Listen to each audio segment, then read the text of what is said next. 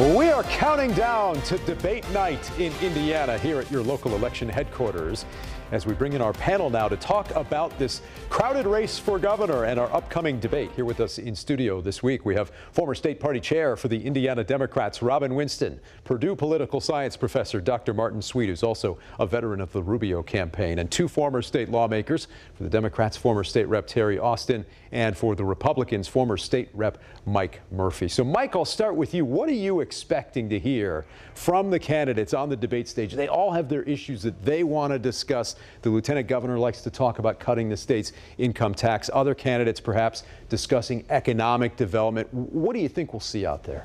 Well, I hope you'll see more than what you've seen in the debate at the Palladium and the so-called forum they had back in Fishers. Those were boring to the point of being very weak. We're going to try to keep things interesting. Yeah, they're starting to feel each other out. They know where their weaknesses are. They know they have 6 weeks to go, whatever the case is.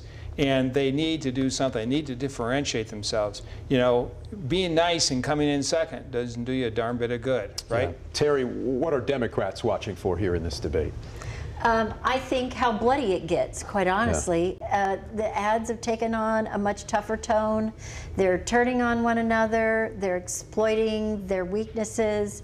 And all of this makes it very difficult for people to come back and unite the party for the fall. Martin, as Terri mentioned there, we've seen some of the candidates start to ramp up their attacks on Mike Braun. He's clearly the front runner.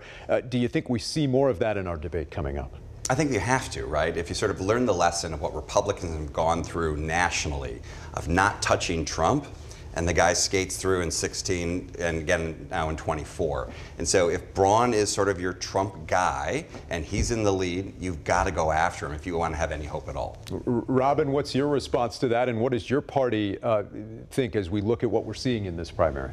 Well, it's a circular firing squad on their side. I mean, they're going to shoot each other down because somebody's got to get out front. Mike Braun, you're right, is probably the presumptive front runner, but people are doing everything they can to pull him down. There's rumors of a super PAC coming in to use ads against him. So we're just going to watch them fight each other on television while we worry about phone banks, yard signs, and walking. All right, so again, 4 candidates in our debate, 6 candidates total in this Republican primary. And recently, Governor Holcomb was asked about whether he'll be making an endorsement soon. Along with that came a few somewhat critical words for this entire field of candidates looking to succeed him. Here's the governor from last week. What is your thought process right now at this point in the game? My thought process is there are a lot of folks who approach me that are undecided because they're uninformed about where they stand on issues that a governor has to address on a day-in, day-out basis. We can repeat words, and most of those words I see broad agreement within the candidates, but there are items that come across the governor's desk and what the legislature grapples with that aren't being discussed that I think should be more in detail. And so I may offer some thoughts on that, as I said, sooner rather than later.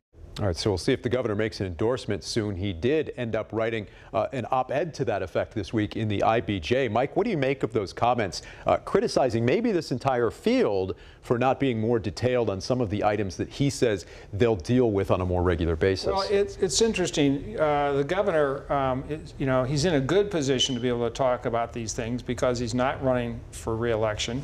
But he's also in a bad position to talk about these things because it's like, why does his opinion matter to some of these people, right? They think of him as already moving down the road, and the future is to be standing at the debate stage, not in the governor's office, frankly. Yeah, Terri, meantime, the governor just wrapping up the legislative session here in recent weeks. This past week, he vetoed the anti-Semitism bill. He also signed a bill into law that essentially strips away some of the power from the public access counselor. What did you make of where the session wound up here overall? Well, it was a lot crammed into a very short time. Some of the heaviest bills. I was really surprised that he signed the public access bill, quite honestly, because that dilutes his authority in many respects. And at a time when citizens on both sides, regardless of, you know, whether you're Democrat, Republican, Libertarian, or Independent, they are calling for more government transparency. And a bill like this just smacks of why are we telling the public access counselor what he can and cannot say? It certainly could be implications on all that for the next governor, the next administration. Martin, what do you make of those two bills, public access and also the governor's veto this week on the anti-Semitism bill? He said he didn't think it went far enough. Right, and I think this is Holcomb's first veto, right? And maybe his last, or his last in the session. His last, yeah. Right. His first one this year. But certainly, I actually think he did a wonderful job. I mean, here's the crazy part of the story, right, is that it's passed unanimously by the House. It essentially gets diluted somewhat in the Senate, and Holcomb and others said that's just not good enough, right? And the complaint has been that some of the criticism that could be targeted under the anti-Semitism bill should be protected free speech. The problem is those people who are those critics have not been genuine First Amendment advocates, right? It is their ox who's being gored here. It is convenient for them, who have always been claiming hate has no place here. Suddenly, oh, they want to go after Jews? Oh, suddenly we're free speech people. So I think good for Governor Holcomb for calling these people out and not buying their bill of sales. Yeah, a lot of news on that bill this past week, for sure. Robin, you get the last word here. As we look back at this year's session overall and ahead to next year, with whoever wins this race for governor taking the reins in 2025, what are the big issues you think our next governor will have to tackle in the new year? Well, I watched this. You asked, what are Democrats doing? We're watching all these guys criticize the Republican administration.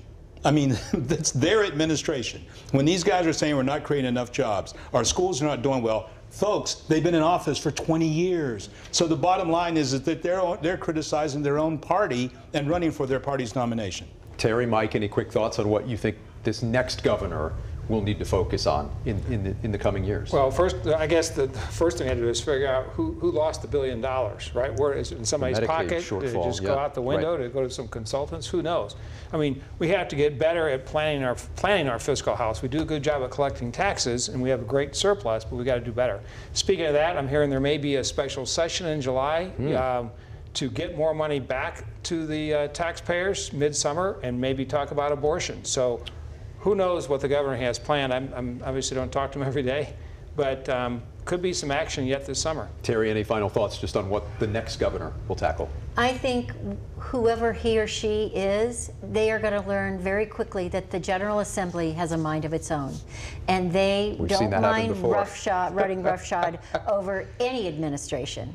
Terri and Mike, you both served in that body, so you know that quite well, right? Stick around. We've got more coverage from your local election headquarters coming up right after this. We'll be right back.